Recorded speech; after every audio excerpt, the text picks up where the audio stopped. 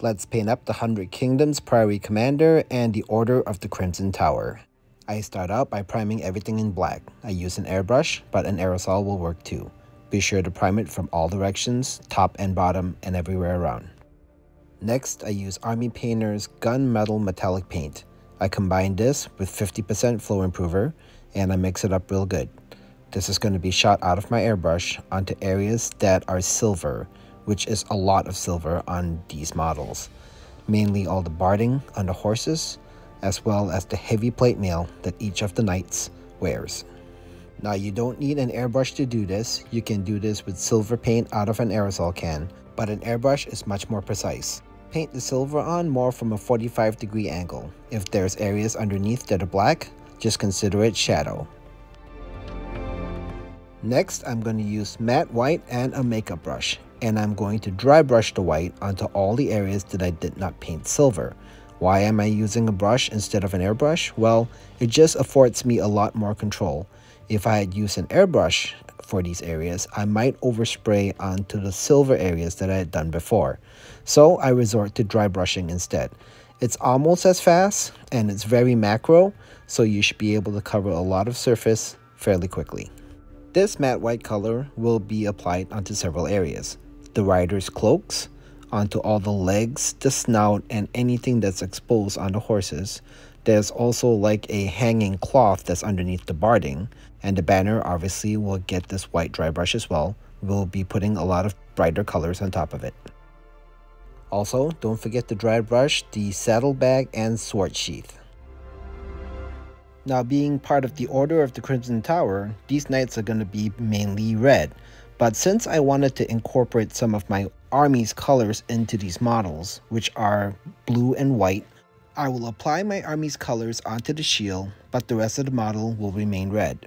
Having said that, the cloth underneath the barding as well as hoods and cloaks will get red, and for this I will use Slaughter Red from Army Painter. Using a fairly broad brush, I'm able to lay down a lot of color onto the areas, which are fairly big areas on these models, with red.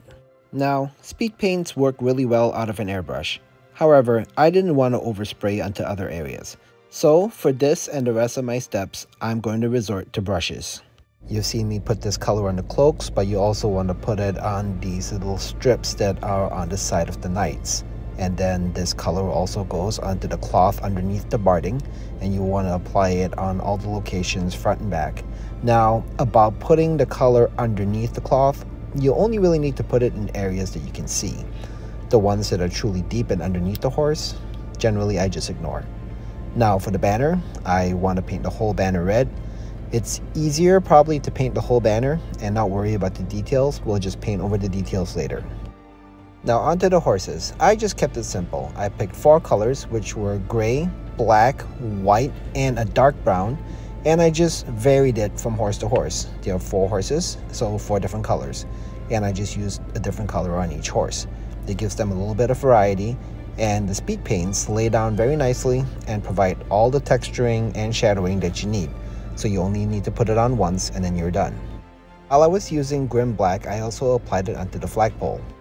Next, I switched to hardened leather speed paint, and this I mainly put on the saddles, any of the saddle straps, the brittles, which I only really found on the Priory Commander. The rest of the riders didn't quite have those. And then going on, I applied this color also to the backs of the shields where there's wood paneling showing. This brown also goes onto the saddlebags, onto the sheaths of the swords, and onto any of the straps and ropes that are on the various knights right here. I continue looking through the models and I apply this brown onto handles of swords, any of the other straps, onto the stirrups, and also I use this brown on the hoofs of all the horses. Now, the color of my army, which is white and blue, are going to go on the shield. I usually split the shield in half and put white on one half and then blue on the other. This really allowed these knights, which are usually an independent fighting force, to unite with the rest of my army.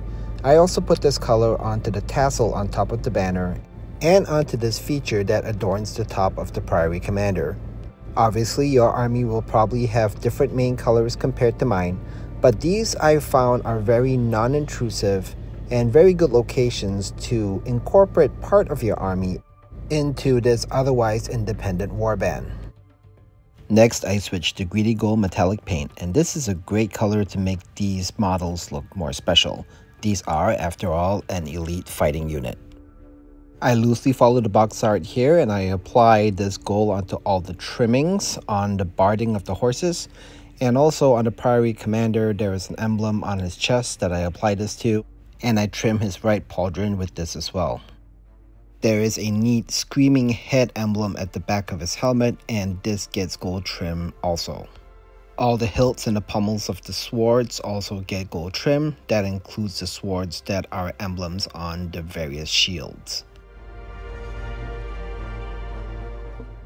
On the banner, any of the symbols are also going to be gold, and I just basically take my time and carefully apply it to all of these little features on the banner. Now, you want to color between the lines, but don't be too hung up on being perfect, because when we apply washes later, some of the imperfections in the painting process will vanish away. This banner looks pretty tattered up and sewn together. For all the sewing, I put matte white on the threads. I align my brush a little bit more parallel with the flag, and then I just lightly touch onto the tops of the threads, and that will transfer the white onto them, like this. Next, I move on to washes, and strong tone is my favorite for this. Now, what strong tone does on the silver parts of this models is that it actually makes it look a little bit faded and battle worn, which is exactly the look I'm going for. So I apply this onto all the armor plates on the riders, as well as the barding on the horses. I also apply washes onto any area that is not speed painted. For the speed painted areas, it is already properly shadowed and highlighted. On the banner, I only wash all the symbols and the sewings just to give them some depth. Otherwise, I leave the red alone. Next, I will highlight all the armored parts with plate mail. Now, in order to cut down on some painting time and to create a more realistic effect, you'll notice that light only hits the top of the models here, like when I put a flashlight to it. So when you do highlighting, don't highlight the entire model.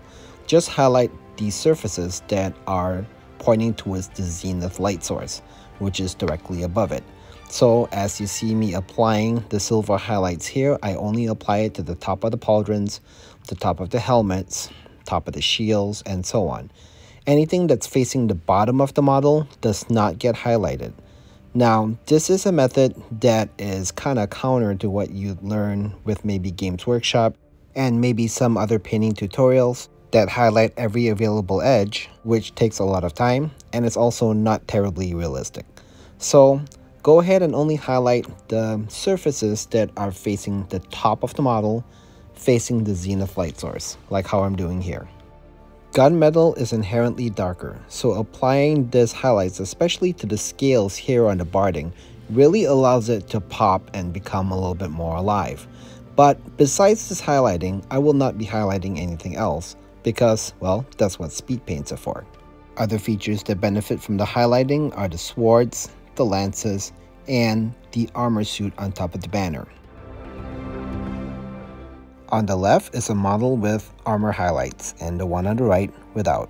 You can see the subtle differences. Onward to basing. I use this sand that I get from the dollar store. It is white and fine like this. And I apply it onto the miniature bases with Elmer's glue, or a dollar store knockoff like this one. I apply it in random spots, and then using an old brush, I brush it out a little bit, and then I dunk it into the sand that I bought from the dollar store, and this creates this look right here. On areas that did not get the sand, I use this dark flocking that you can get from Army Painter or other suppliers. Apply Elmer's glue onto the areas that were barren, and then spread it out with a brush. After that, you can pinch and apply the green flocking onto the base. This creates a two-tone look like this. On the square game bases, I put Elmer's glue on all four corners, and then using the old brush, I spread them out, and then I apply the green flocking material onto those corners. And then I just tap off the excess, and then that base should be all done. Protect all your hard work with some gloss varnish, followed by matte varnish, and after that, you should be all done. Here are my Knights of the Order of the Crimson Tower, and also their leader, the Priory Commander. Together, they form a formidable and lethal warband for my 100 Kingdoms army. I hope you enjoyed this video, and I hope you join me for future ones. Happy hobbying, happy gaming, I'll see you soon.